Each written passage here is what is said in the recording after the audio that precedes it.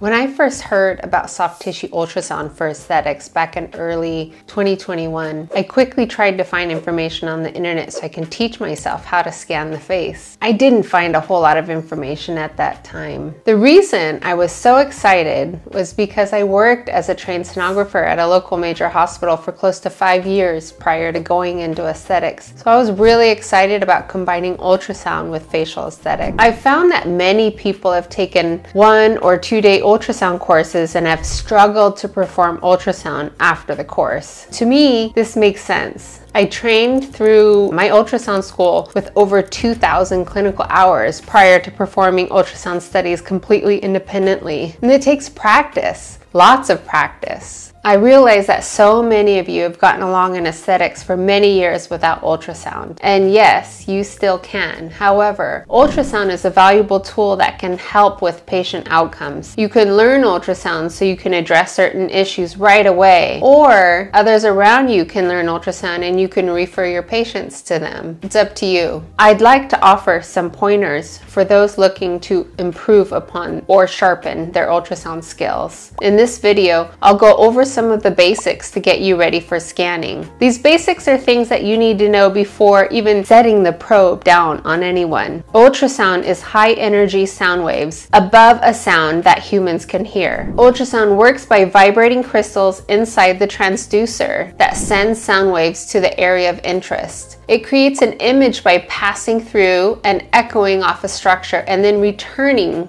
to the transducer. Diagnostic ultrasound typically ranges from 2 to 30 plus megahertz or higher. For facial ultrasound, 12 to 20 megahertz is common. I won't go too much into physics, but I should mention that this frequency dictates the number of sound waves that pass per second and are measured in thousands of cycles per second. The higher the frequency, the shorter the wavelength, which is less penetration into the tissues. For example, a 5 megahertz transducer, what we'd find with like a typical curvilinear, would be great for looking at a liver deep in the abdomen, where a 20 megahertz transducer would be great at looking at superficial blood vessels in the forehead. We use grayscale when performing ultrasound so we can differentiate what types of structures we're looking at. Grayscale is also called B mode, which is short for brightness mode. We identify structures based on how the echo is. Sound passes through the echoes off the structures differently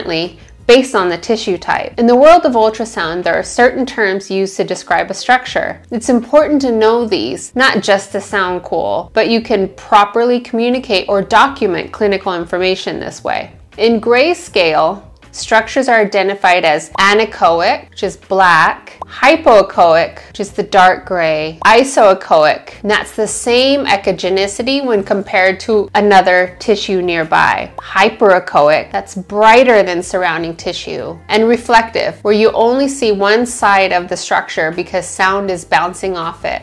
And it's bright. I'll give you some examples. Liquid is typically anechoic because sound passes right through it. So simple cis and even hyaluronic acid, dermal fillers, can be anechoic. Solid structures with less fat or fibrous tissue can be hypoechoic. An example of that would be muscle when compared to fat, because fat appears brighter than muscle on the screen. The SMAS is hyperechoic compared to surrounding tissue due to the dense fibrous tissue. And bone is bright and reflective, so you only see the surface of it on ultrasound. Also, tissue can be classified as heterogeneous or homogeneous. The masseter is a heterogeneous muscle, unlike the muscles on the face that look more hypoechoic.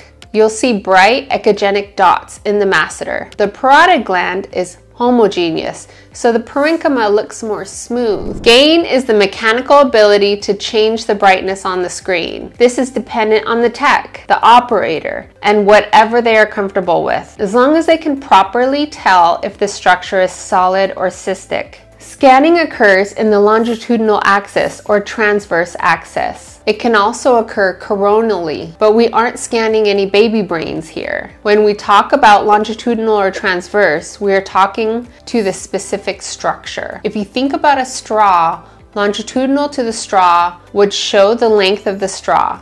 And transverse would show a donut-looking image of the straw, cut in half. Okay, now that we can speak a little bit of the same language, let's talk about your transducer. If you're using a handheld transducer, like this one, you'll need to be paired to the screen. Then you'll need to pick a setting appropriate to what you're scanning. Obviously, you won't pick an abdomen if you're scanning a superficial vessel. You'll want the focus of the transducer to be at the typical depth of that structure. So if you're trying to scan superficially, you'll need to pick something more superficial like soft tissue or a vascular setting. Keep in mind when preparing to scan, there's a little notch at the top of the ultrasound. There's one on this side, there's one on this side.